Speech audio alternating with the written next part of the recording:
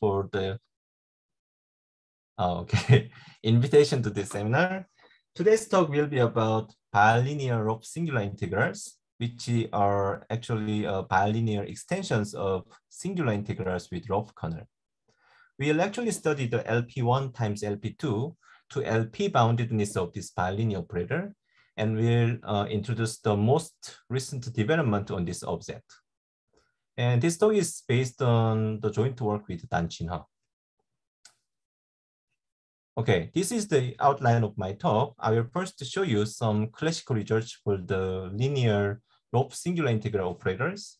And then we'll look at some bilinear extensions that are recently established. Then I will show you the main result here, and then we will explicitly prove our main result in these two parts. Then at the end of this talk, I would like to discuss some open problems. Okay, let's get started.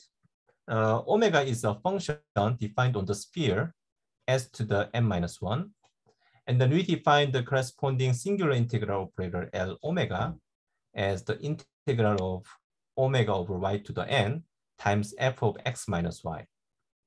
So here omega has the variable y prime, which means y over absolute value of y.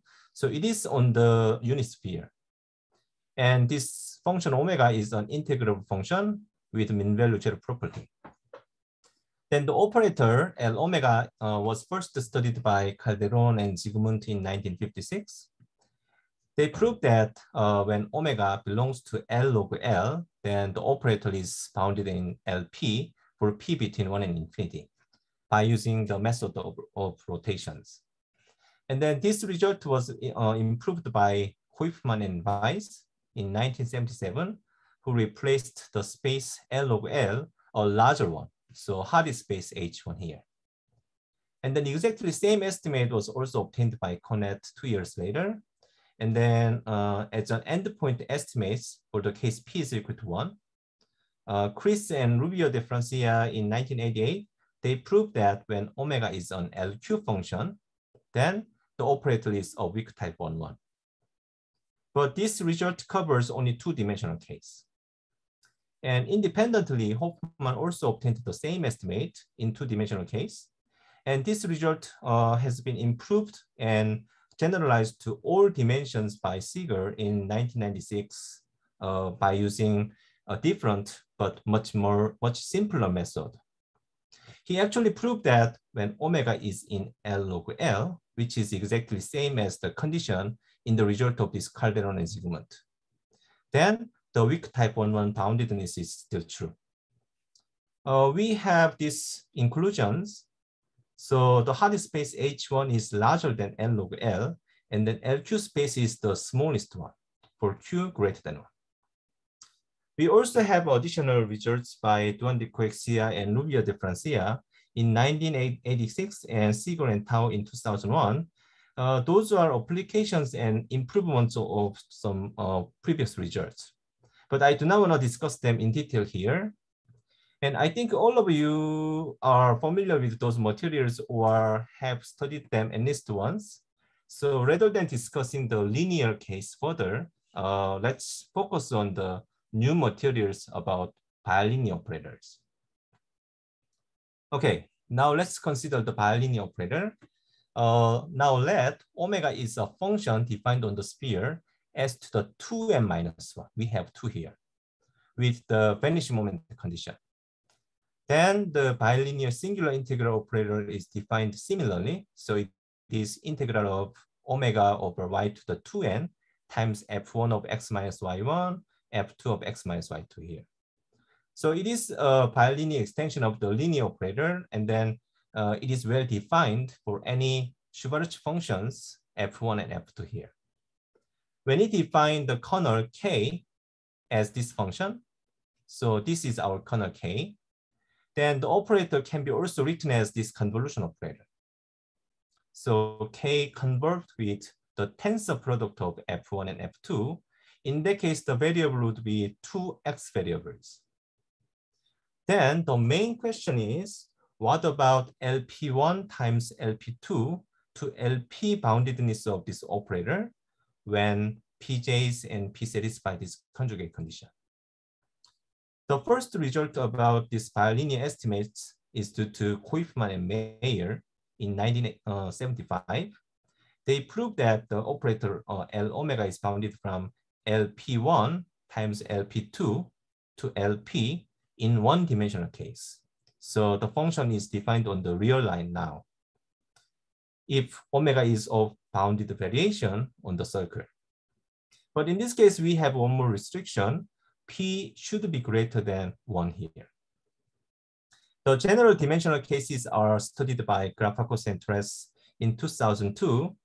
They actually proved this boundedness is true if omega is a Lipschitz function on the sphere by using bilinear T of 1 theorem. And these two results, in these two results, omega is a bounded variation or Lipschitz function. So they cover omega with some smoothness, but our main interest is the case when omega is completely rough. So then let's look at the next two results, which deal with the rough kernel. So in 2018, Grafakos, He, and Honjik proved that when omega is an L infinity function, then the operator is bounded from LP1 times LP2 to LP. Moreover, in 2020, Grafakos, He, and Slavikova, they improved the previous estimate. So actually replace this LQ norm, L infinity norm by LQ norm here for Q greater than 4/3.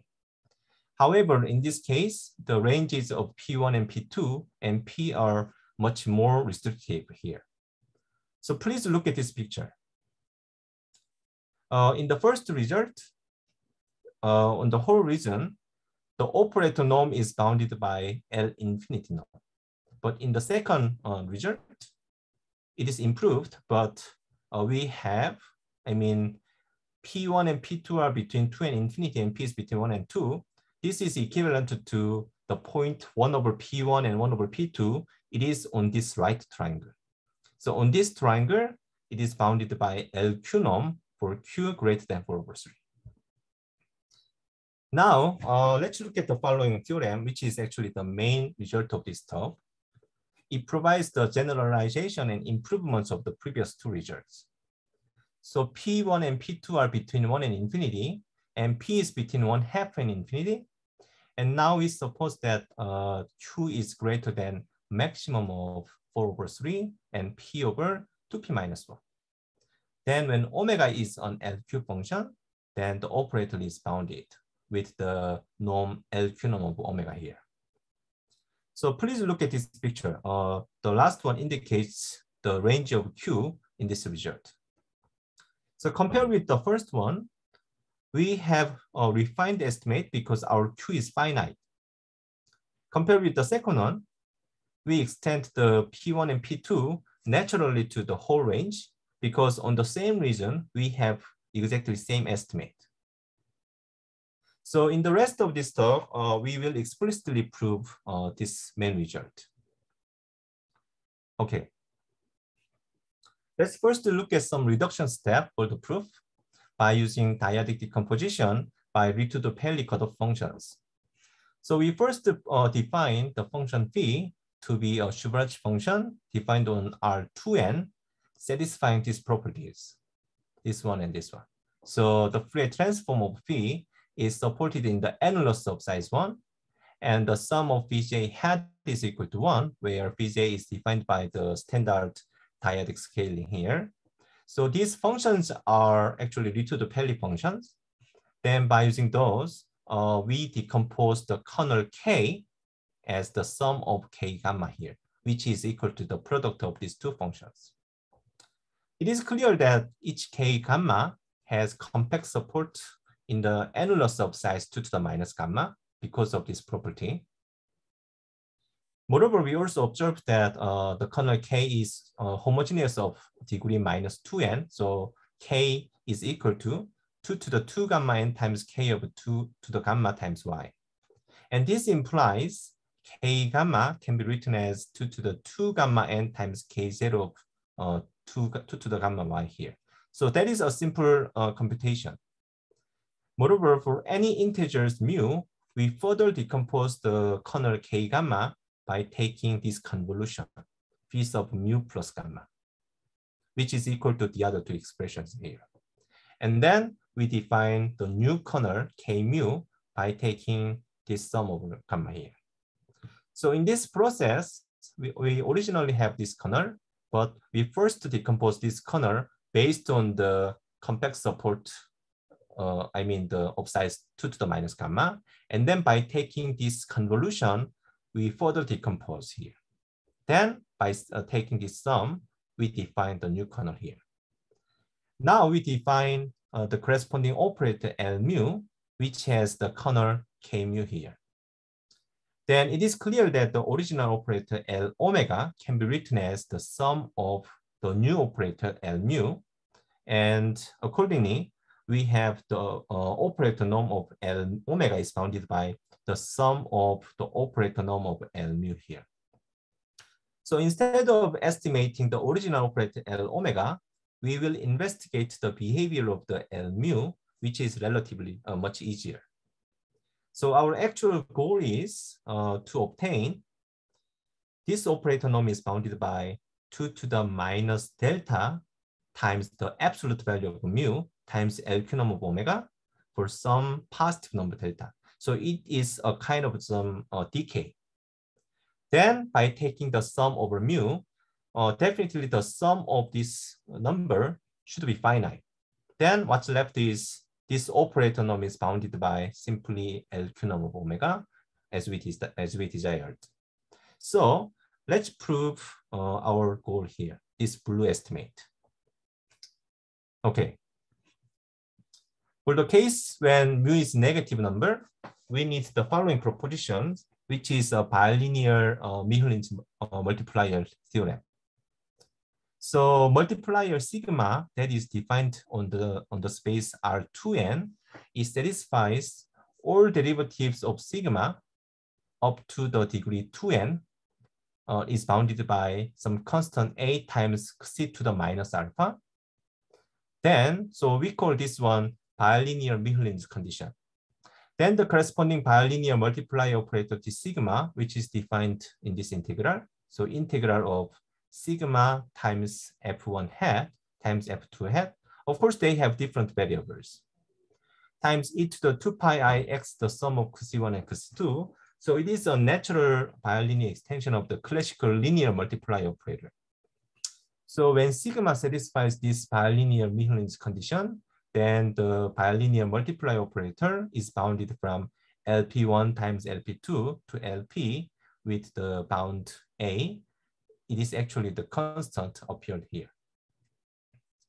So in the original version of the, Koifman and Mayer requires much stronger condition actually. It means all derivatives satisfy this condition, but it is not that difficult to restrict the degree here. So in this talk, we will use this proposition. Then we apply this proposition by setting here the sigma is equal to K mu hat here.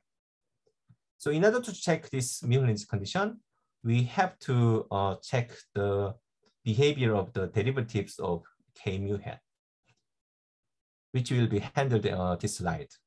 So this is the definitions of K's.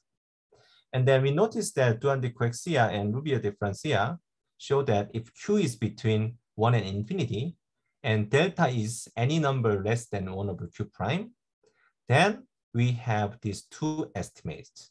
So K0 hat is bounded by LQ norm of omega times the minimum of C and C to the minus delta. But when we differentiate, we have different second part. So in this case, minimum of 1 and C to the minus delta. Here, we notice that this Q is any numbers between 1 and infinity. And these two estimates imply the following two estimates with some computation. So K mu hat is bounded by minimum of 2 to the mu and 2 to the minus delta mu. It follows from just this condition. Times LQ norm of omega. But when you differentiate, it is bounded by minimum of 2 to the mu alpha and 2 to the mu 2n minus delta times this one here. So when we define sigma is equal to k mu hat, it definitely satisfies the previous condition, I mean the Mihulin's condition with the constant a is equal to 2 to the mu. This is because this minimum is definitely less than 2 to the mu. This is also less than 2 to the mu when mu is negative number. So our constant is 2 to the mu times L cunum of omega. Then by using the previous proposition, then this multiplier operator is bounded from this space to this space with the constant 2 to the mu times L cunum of omega. But we already know that this multiplier operator is same as the operator L mu. So it is bounded by this constant here when mu is negative number. So by taking this sum over negative number, because we have 2 to the mu here, we can take out L cunum of omega outside of the sum. Then what's left is just the sum of 2 to the mu times this power. But since mu is negative number, this sum is definitely finite. So that is bounded by L cunum of omega. In this case, Q is any number. So what's left is just to estimate the terms for mu is positive number. So our actual goal, this estimate, can be reduced to the inequality that this operator norm is bounded by 2 to the minus delta 0 mu. So we have exponential decay here when mu is positive number.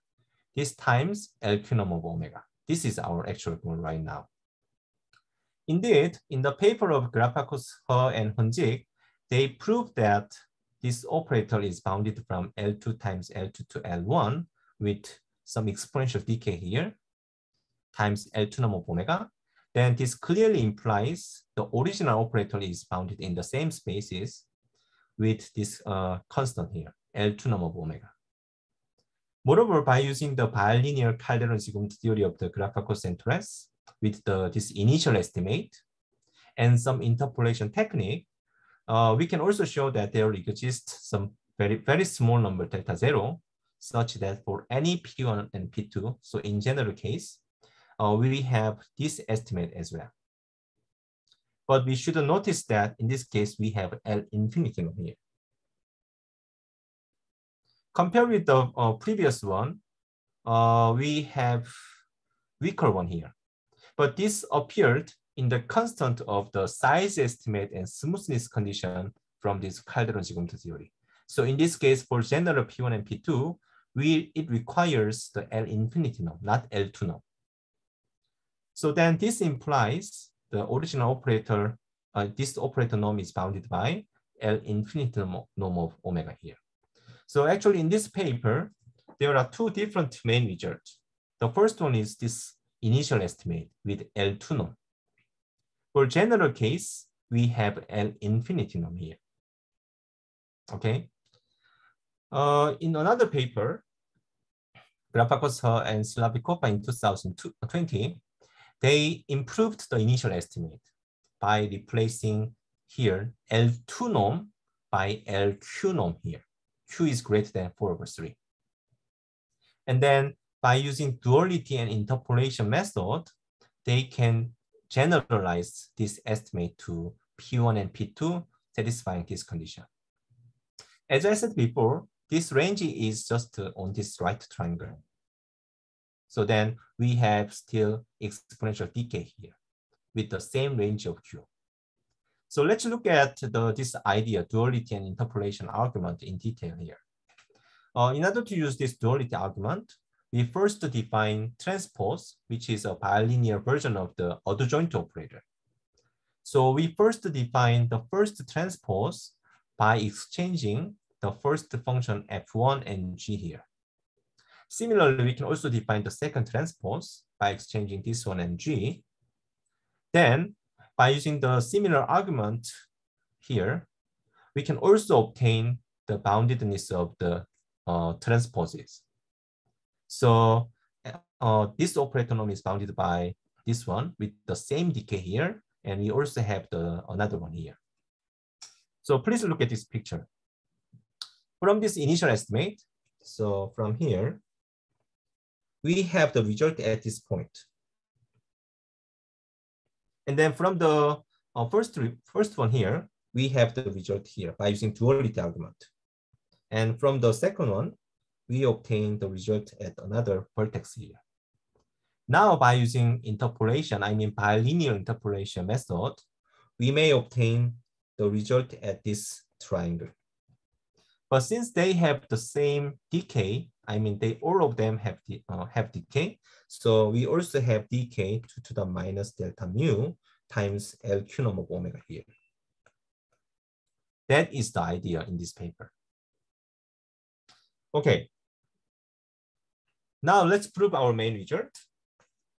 We assume Q is greater than maximum of these two numbers, 4/3 and P/2P minus 1. Then we need to prove that there exists some very small positive number, delta 0, such that this operator norm is bounded by 2 to the minus delta 0 mu. So we have some decay here times the sum of, the L cube of omega here. Then by taking the sum over mu greater than 0, we definitely know that the sum of this decay is finite. Okay, now we divide the proof of this estimate into 3 different parts based on the range of, the location of P1 and P2. So this is our first region, so region 1. That is our second one, this triangle. And the last one is simply just the line. But the estimate on this line follows immediately from interpolation between the estimate in those two regions, here and here. So actually we can ignore the last part and let's focus on just the first two parts. In this case, in region 1, the condition on Q would be actually Q is greater than 4/3. But for the second one, we still need these two values, maximum of these two values. Now let's look at the first region.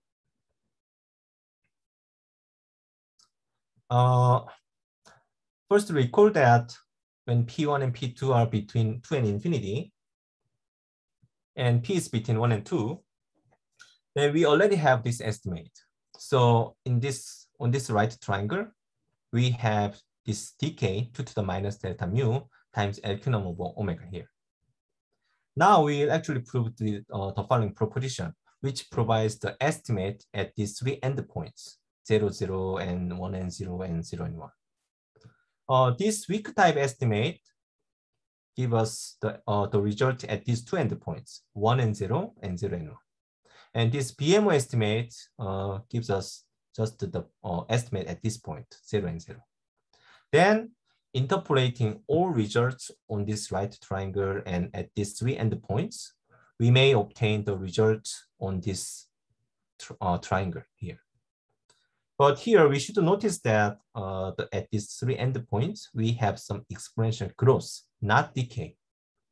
However, this epsilon can be chosen sufficiently small, arbitrarily small, while this delta is some fixed number. So by taking this epsilon very, very small number, by interpolating, we actually obtain exponential decay still here. Okay.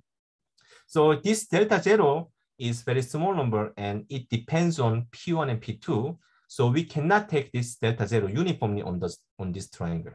It should be determined separately at each point. Anyway, we have exponential decay, so we are done here. So let's prove this proposition.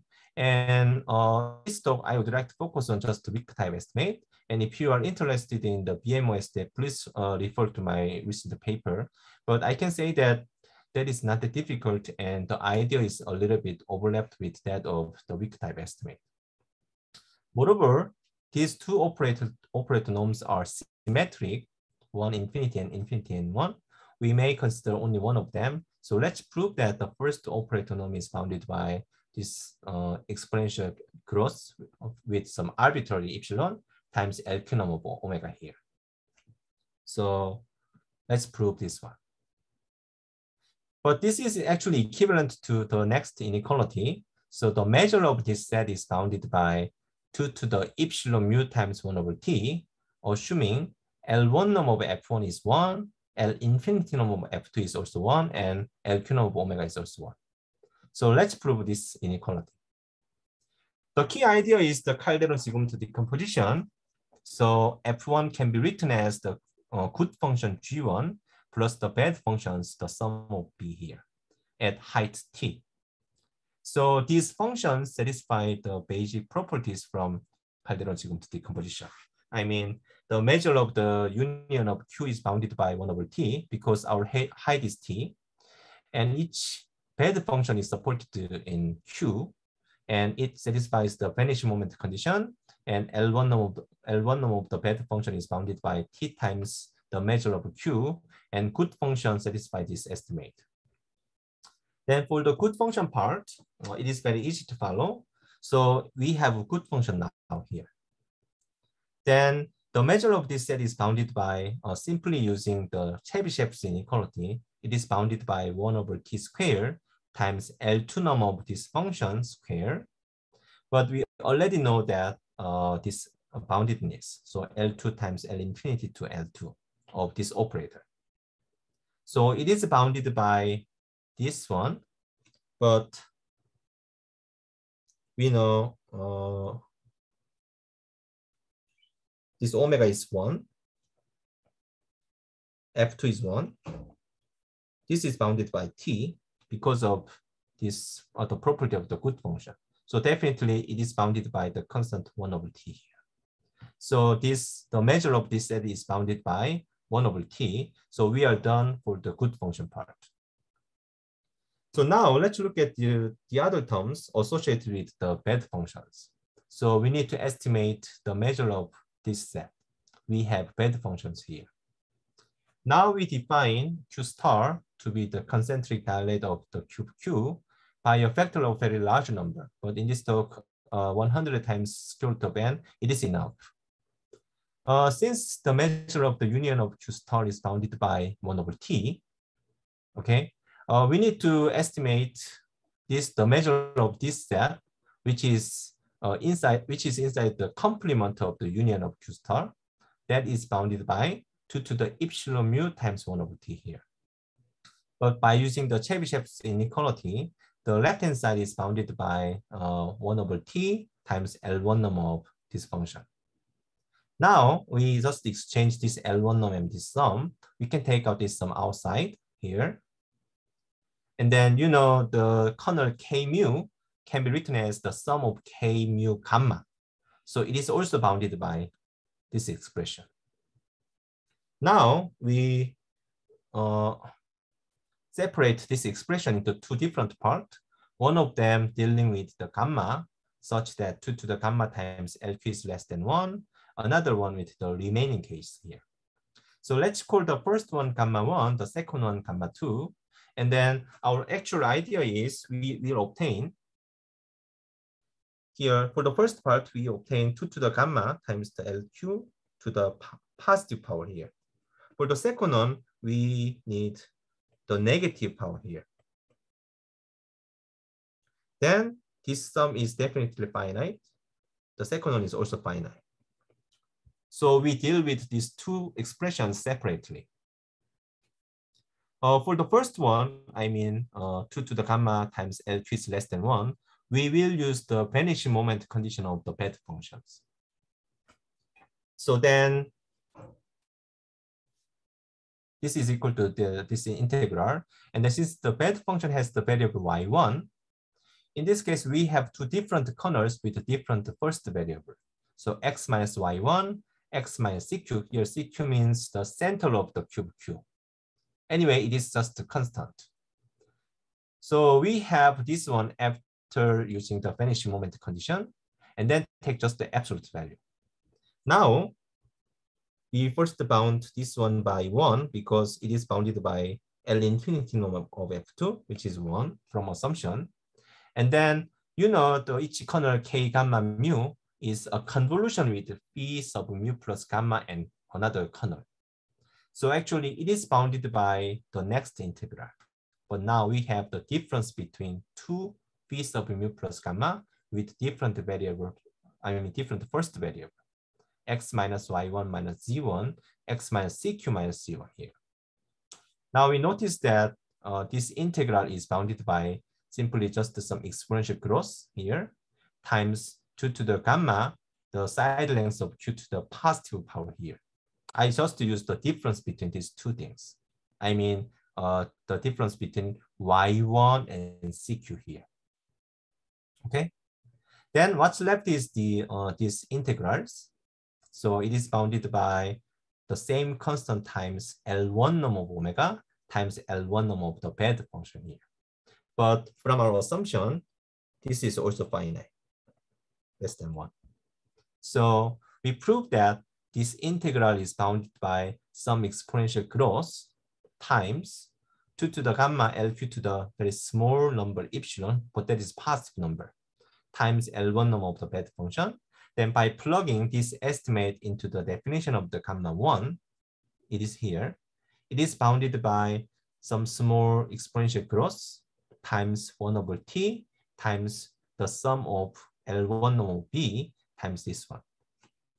Clearly, the second one is finite because we have the positive power here.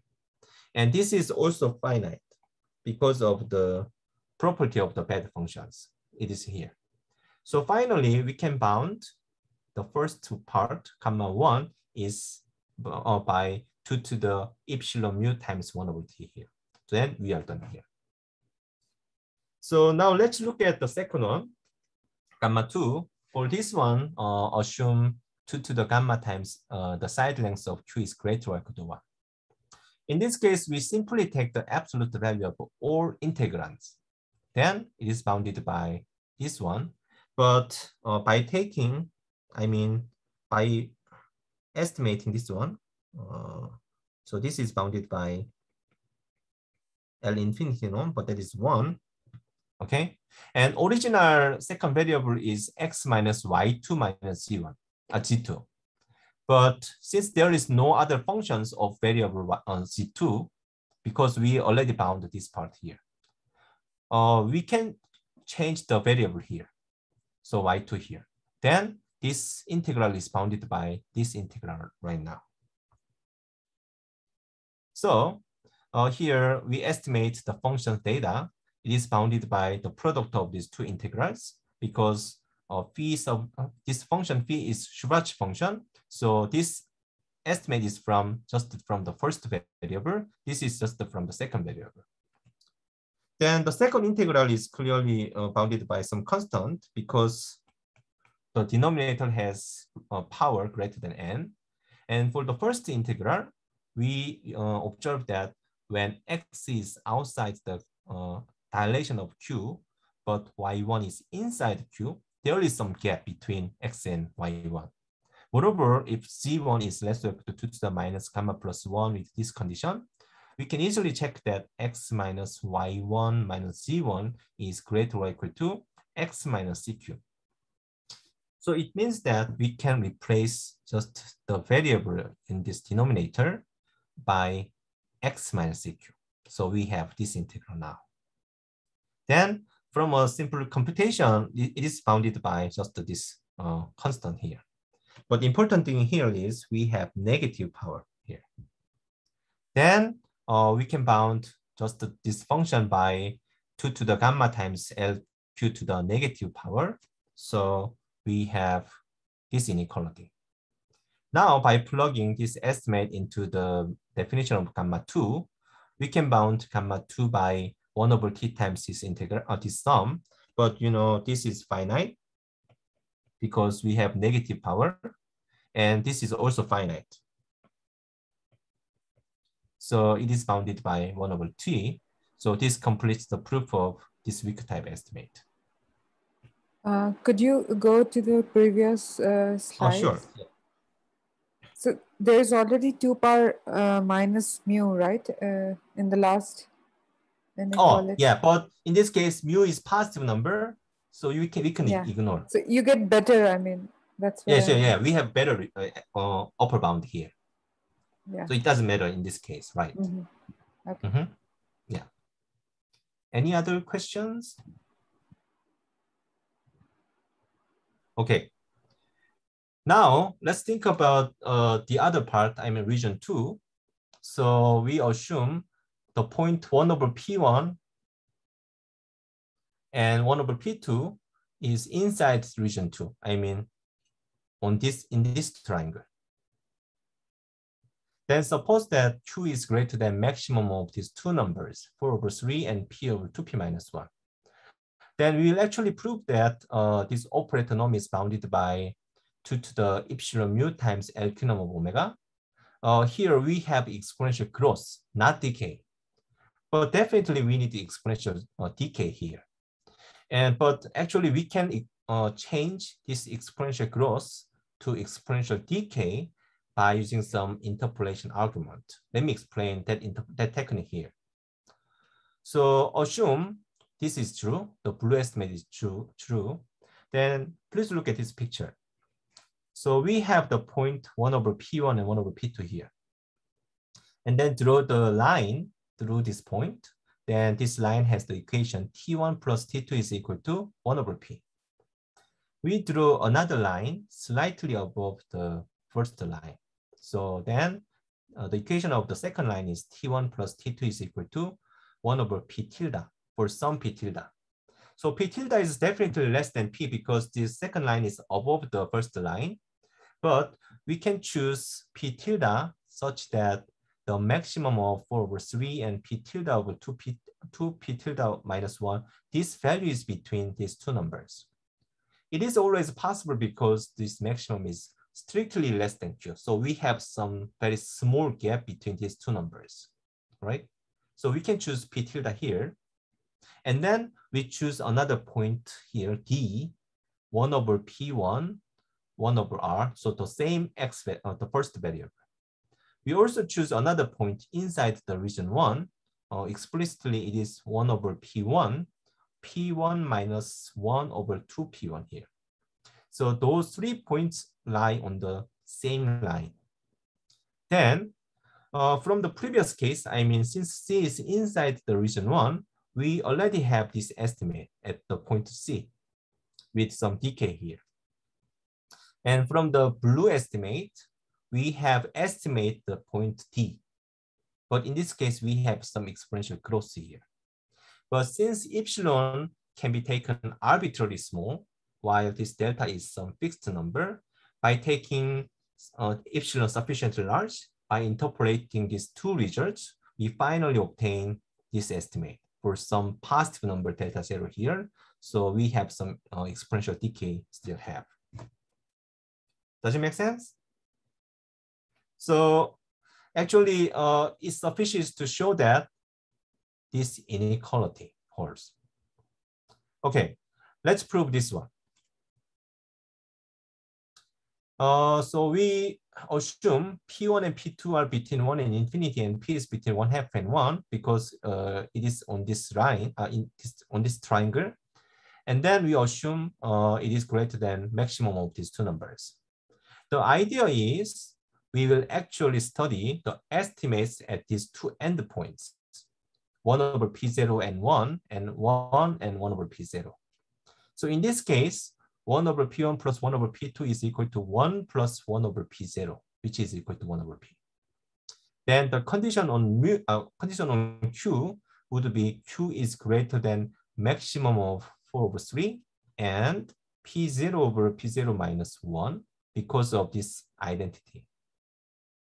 So then when we have the estimate at these two endpoints with some exponential growth, by interpolating, we can actually prove this estimate at the point on the line. So the proof can be reduced to the following proposition, which gives us the two endpoint estimates. So epsilon is any number between 0 and 1, mu is positive number, and P0 is between 1 and infinity. So 1 over P0 is here. Then we suppose that instead of the original one, I mean P over 2P minus 1, we assume Q is greater than maximum of 4 over 3 and P0 over P0 minus 1 here. Then these two weak type estimate is true. Okay, let's prove this one. Just to prove the first one. Yeah. So this inequality is equivalent to this one. As we did before, we may assume these guys are 1, and then we need to prove this inequality. In this case, we have the power P0 over P0 plus 1 here and here, because the weak type space has the parameter P0 over P0 plus 1 here. Then we apply the Calderon-Zygmunt decomposition as before. So F1 can be written as the good function plus the bad functions. But in this case, our height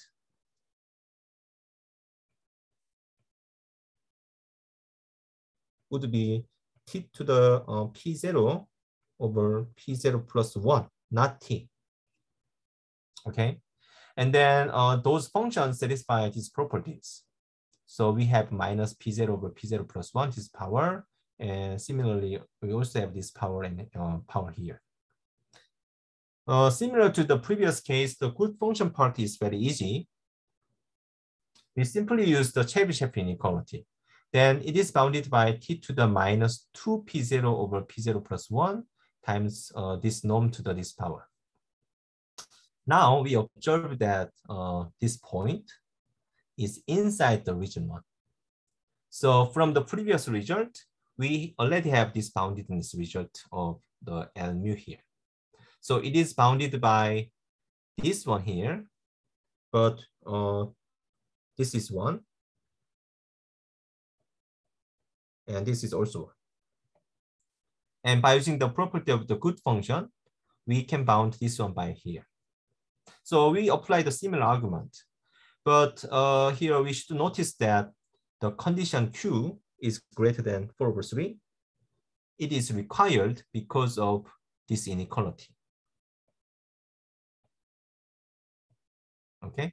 In order to use this bounded estimate, we need Q is greater than 4 over 3. So for the good function, it is enough to assume Q is greater than 4 over 3. We don't need P0 over P0 minus 1. Okay, now let's look at the other terms, bad function part. Since the measure of Q star, the union of Q star is bounded by t to the minus P0 over P0 plus 1, we need to just obtain this inequality. So outside of the union here. Then by using the Chebyshev inequality, it is bounded by t to the minus this power and integral of this power here. And then, as we did before, we separate this expression based on the range of gamma. So first one has gamma such that 2 to the gamma L2 is less than 1. The other one is greater or equal to 1. Then let's call the first one U1, the second one U2 here. So we have a similar structure. So now, and then as we did before, we will obtain 2 to the gamma LQ to the positive power, here negative power here. And for the first one, we use the property of the vanishing moment, the vanishing moment property of the bad function. For the second one, we use the gap between two variables. One of them is inside the cube Q. Another one is outside of the dilation of the cube Q. So let's look at the first part. Okay. So by using the vanishing moment condition of the bad function, it is bounded by this integral. I skipped some process in this inequality, but we already looked at the idea before. So it is bounded by the integral of the difference of these two pieces of mu plus gamma with different first variables. And then in the previous case, we estimate this integral, but in this case, we estimate just this difference. So we need the pointwise estimate. So this difference is bounded by 2 to the epsilon mu, so some small exponential growth times the same, 2 to the gamma LQ to the positive power here. And here we have another function mu. But I do not want to define this function mu explicitly because it has very long expression. But in this case, we just need the condition that the L1 norm of mu, the u, with respect to the first variable is bounded by some constant uniformly in the second variable y1 and epsilon and mu plus gamma. It is a simple computation. And then times this function with some sufficiently large L here. Then by plugging this inequality, this pointwise estimate into this integral, we obtain this upper bound. So some exponential growth times positive number here, and then we have this integral. But definitely the second integral is bounded by the maximal function of f2. In that case, the variable is x minus c2 here. So we can bound this one by just the maximal function here. Now we apply the Helder's inequality in this integral over z2. Then we have another maximal function here, and then times LQ norm of omega here. Now we can take this maximal function outside of the integral because it is not related to the variable z1. So now we have, this is bounded by some exponential growth times positive power times a function of x times another function of x. So the key idea here is we separate one function into two different functions of x variables. One of the fundamental ideas in multilinear operator is Helder's inequality. And for this part, we usually separate one function into several functions of the same variable x. Then we can apply the Helder's inequality. And this is that step. So right now we are ready to use the Helder's inequality because we have two separate functions here. So u1 is bounded by, I take this power here for simplicity. So we have -1 here, epsilon mu, and then L P0 over P0 plus 1 norm. But inside this norm, we have two different functions, this maximal function and this another sum here. Now we apply Helder's inequality. Then the first part is LP0 norm of this maximal function. The other one is L1 norm of this sum. For the first one, we apply the maximal inequality. So this is bounded by F2, LP0 norm of F2, which is 1 from assumption. And then for the L1 norm, we take out this sum outside. And then by using the property of the bed function and the L1 norm of U, we can show that finally obtain this one here. I do not want to explain this one in detail, but those are simple computation. The key point is we have two different functions inside this norm and then apply the Helder's inequality.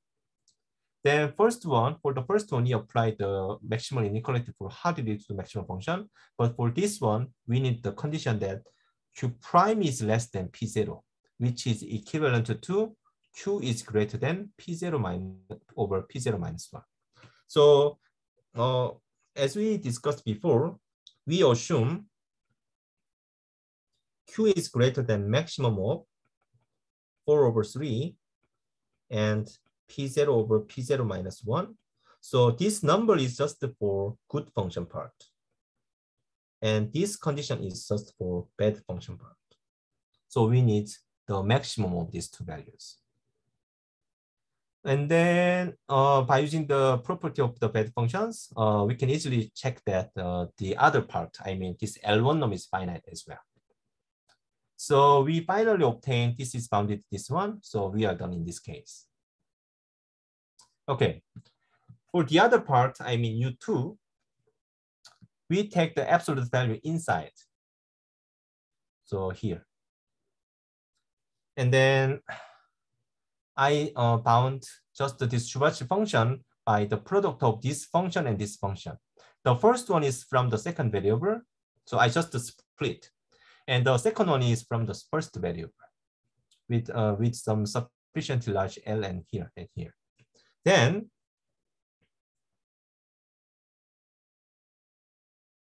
the first one is bounded by the maximal function x minus c2. Okay, so we have this maximal function here. And then for this integral, we use the fact that x is outside of the dilation of q, y is inside of q. I mean, the y1 is inside. And then with this condition, we can show that x minus y1 minus z1 is greater or equal to x minus cq. So we can replace this one by x minus cq as we did before. So actually this integral is bounded by this function times L1 norm of the bed function. So we have, this is bounded by these functions. I plug everything there. And then by using the Helder's inequality in this integral, we obtain this maximal function and LQ norm of omega here. So we have the similar key point here. I mean, I separate this function into two different functions. This is the first one. Another one is this maximal function. So we are ready to use the Helder's inequality. So U2 is equal to t to the minus P0 over P0 plus 1. It is just the definition. And then by plugging the previous estimate into here, we have the product of two different functions, the maximal function and this sum here. So then by using the Helder's inequality, we have the LP0 norm of this maximal function and this one here. Similarly, we can bound this LP0 norm by 1 by using the maximal inequality. And by using the property of this bed function, we can also bound the second one is also bounded by 1 here. So U2 is less or equal to t to the minus P0 over P0 plus 1. Here we still need Q prime is less than P0 for this maximal inequality. So we need Q is greater than this P0 over P0 minus 1. Then we are done here. Okay, any questions so far? Okay. Can I ask a question here? So this condition Q bigger than P naught over P naught minus 1 is this one?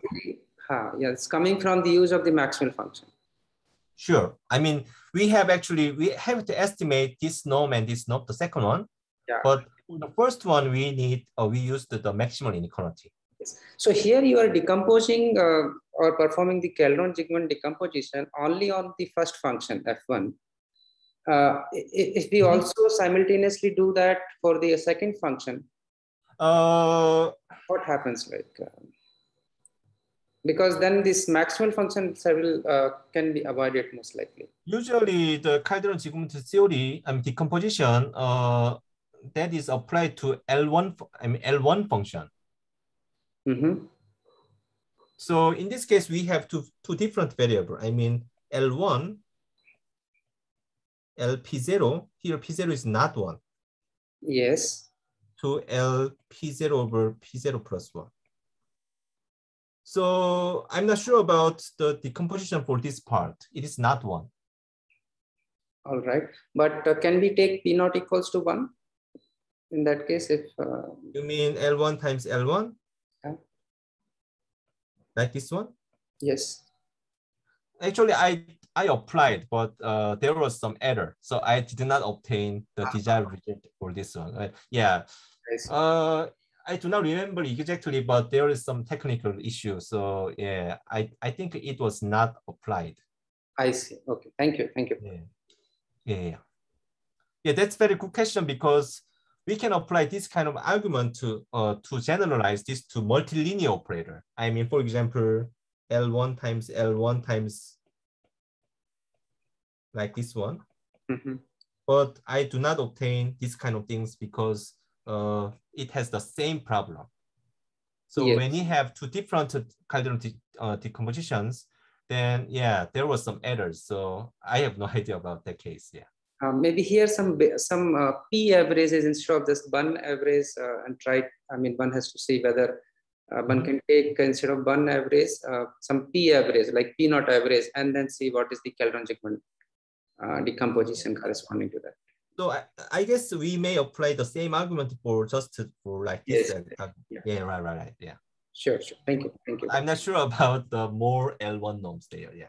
Okay. How does one then use this? If I have the both Calderon-Zygmunt decomposition, then there will be crosstalks, right, on the bad and bad part. Pardon? Sorry, I cannot hear. Could you please say loudly, please? Yeah.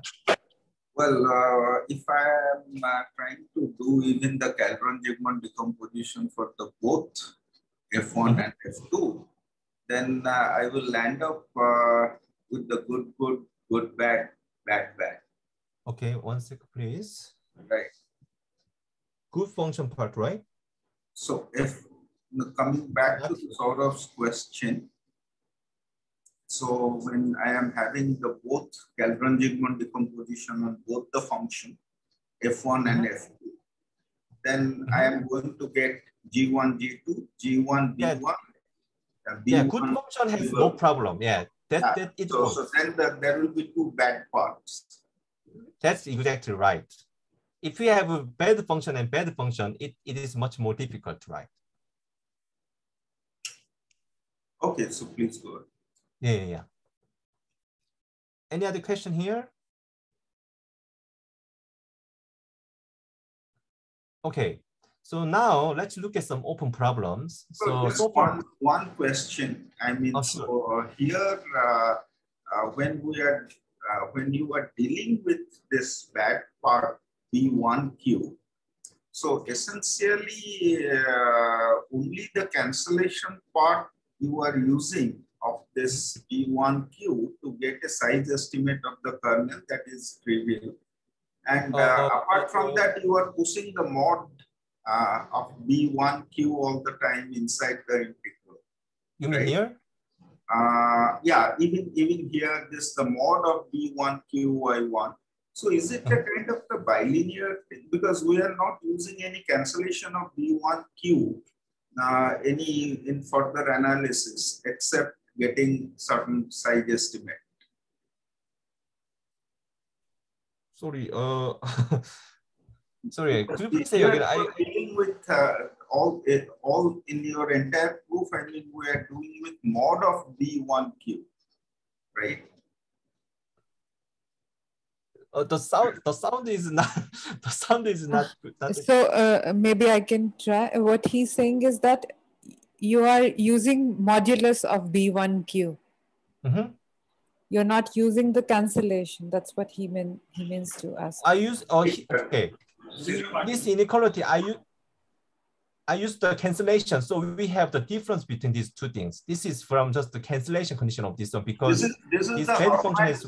This is the Hermander type condition you are using the cancellation, right? I mean, from Hermander type of condition you are getting with the CQ, and then you get a control over this difference with the growth. That's where, okay.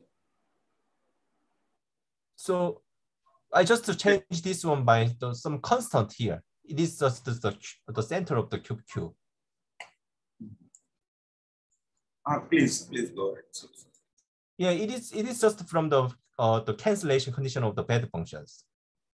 Because without this absolute value, okay, the second part disappeared because of the cancellation condition of the bad functions. Okay. And then to estimate this one, we apply the L1 norm of the bad function.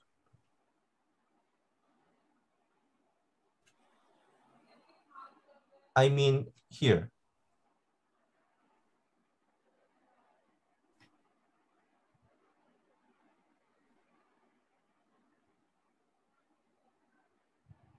Please, I mean, go ahead.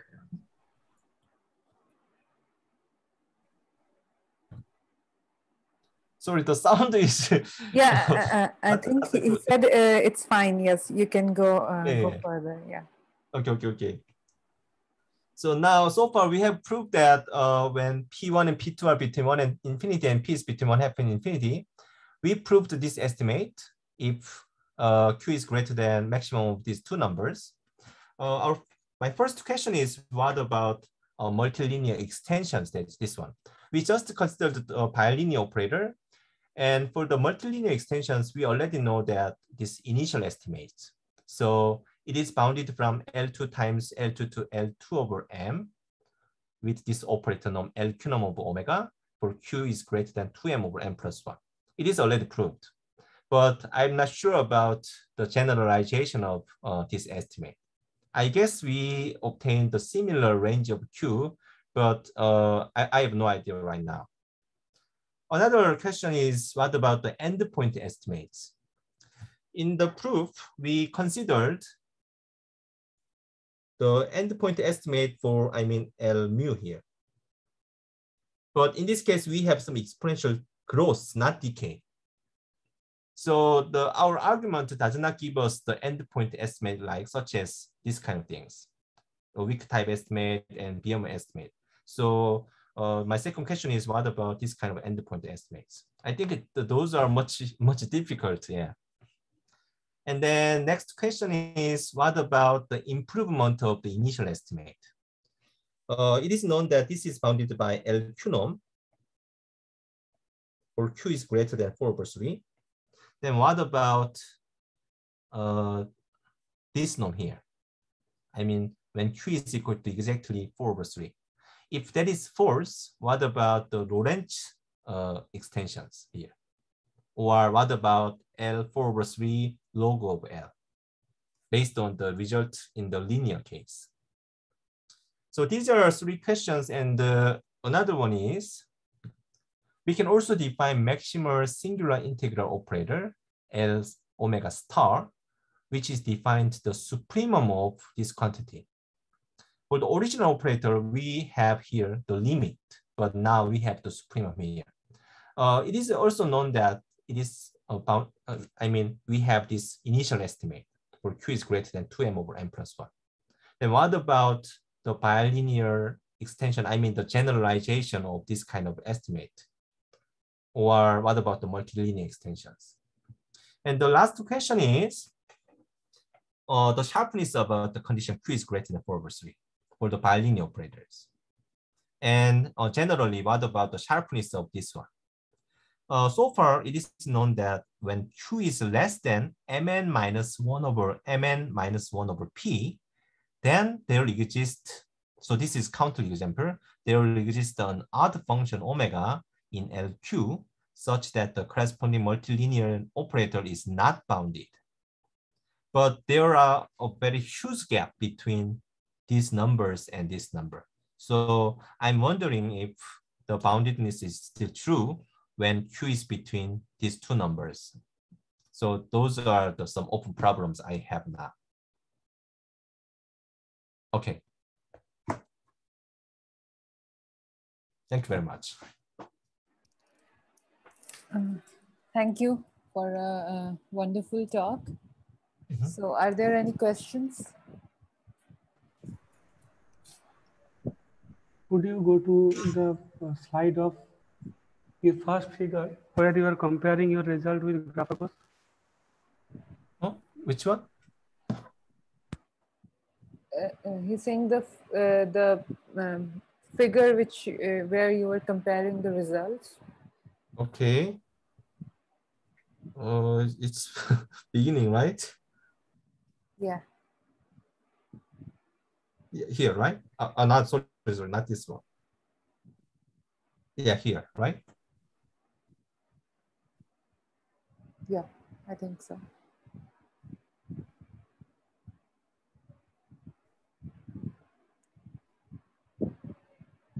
Oh, I think the person who was asking, his connection went bad, and okay, now he's joined again.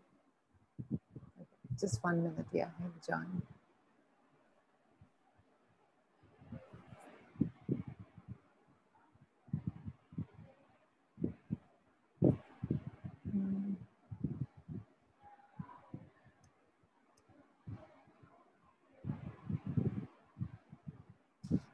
Recently, I need to mention that recently this condition, Q is greater than P over 2P-1, that is sharp.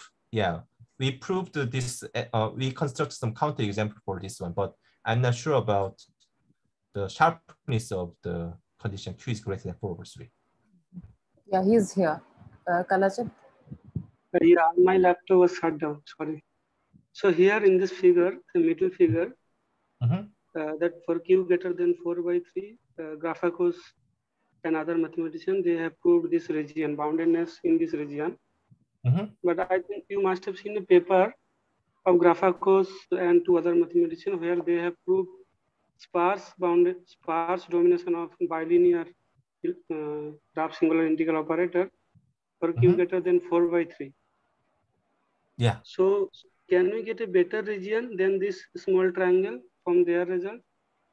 You mean on this triangle? I think, yeah. Yeah, so in this picture, we already have that one here. Yeah, of course. I mean, from there we will not get the full region. There is some restriction on P1, P2. Yeah. But I think we can get a better region than this small triangle in the middle figure.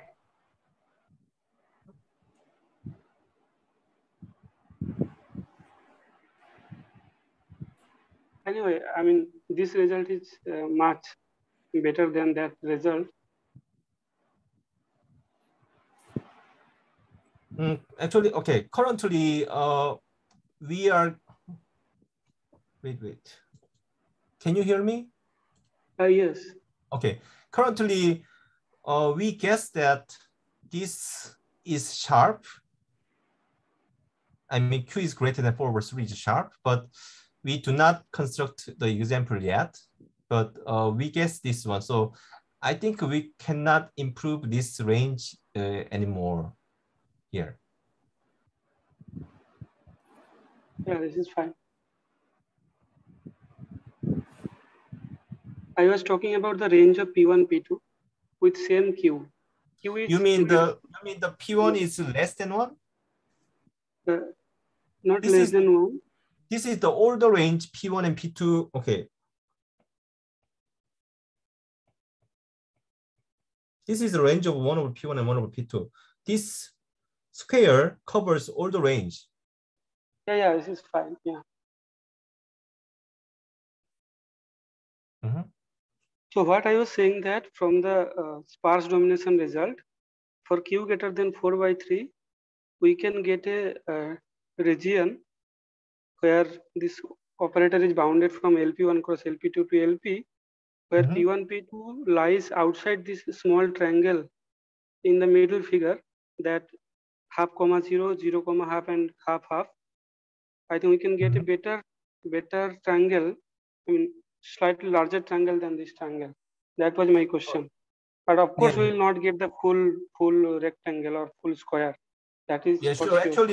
Actually, our argument is based on the result on this right triangle. So if we have the much better result on this right triangle, definitely, yeah, we can improve the more. I mean, the same range here, I think.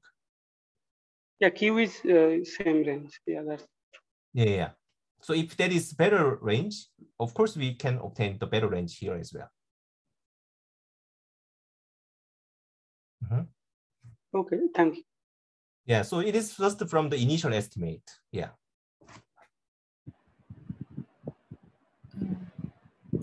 Okay, I have another question that from the rough singular integral operator, so the bilinear one. So can you get some estimates for the bilinear Bochner-Ries at the critical index? I haven't thought about that problem. I haven't thought about the Bochner-Ries operator word.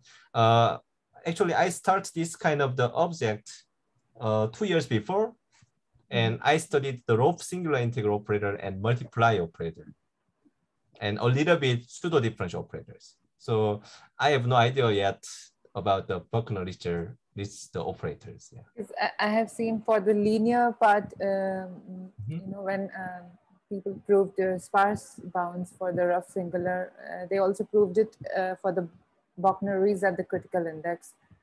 So I think perhaps one could do something. But is it, does it consider just the range? I mean, P is also greater than 1?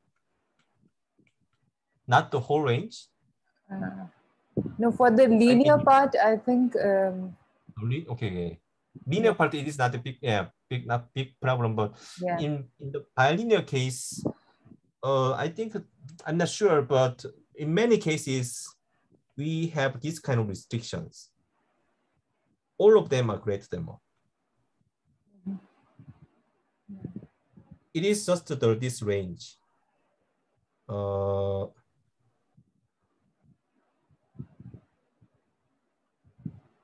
Just this triangle. So yeah, I'm not sure about the results for the Buckner-Ritchie, but yeah, I have no idea about Buckner-Ritchie operators. Yeah. Can I say, Joseph, that is already known at the critical index? Yeah. Okay, for all range. Yes, I think except the endpoint. Okay. That 1/1/2. Okay. You And mean on the whole range, right? By whom? I think by S only. No. No, I meant going below the. Yeah, sure, of course. That is, yeah, when P is less than 1, how about?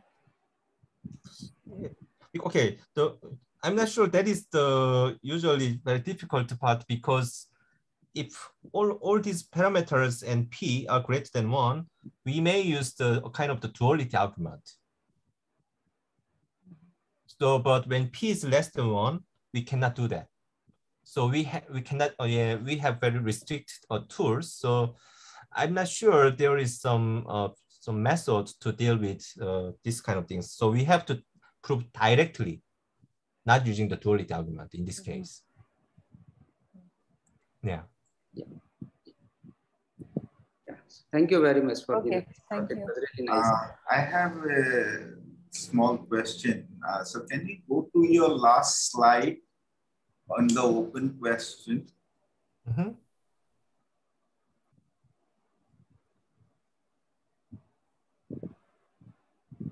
Yeah.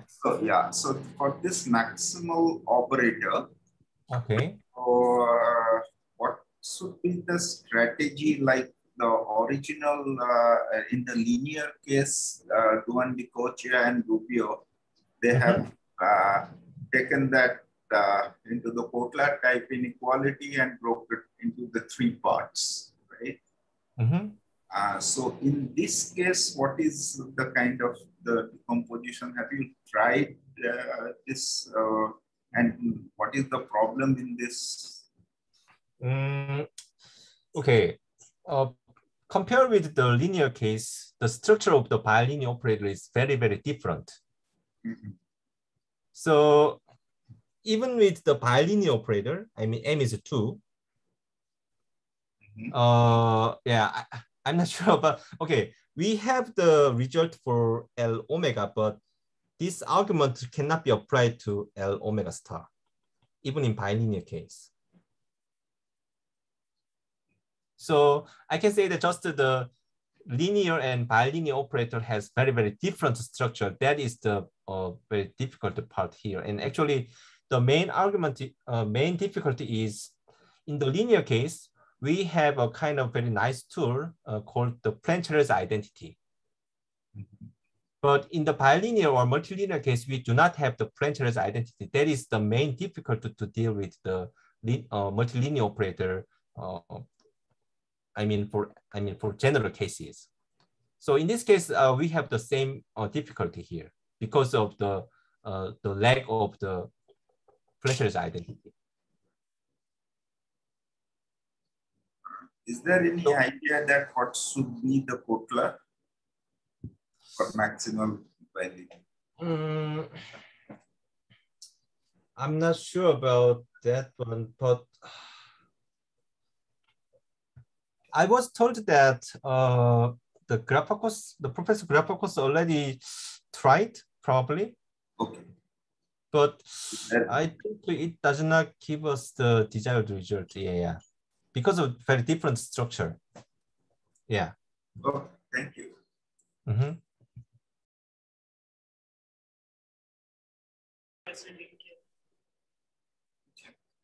Oh, thank you. Yeah. So, are there any more questions? So, if not, let's thank the speaker for a really nice talk. You can unmute, clap yourself, or click on the icon, whatever. Thank you very much. Yeah. And yeah, so yeah, so today, as I told, today was the last lecture of this series. So so we'll see you after maybe a month or so. So yeah, thank you everybody. Thank you, Shahrukh, for organizing such nice series of talks.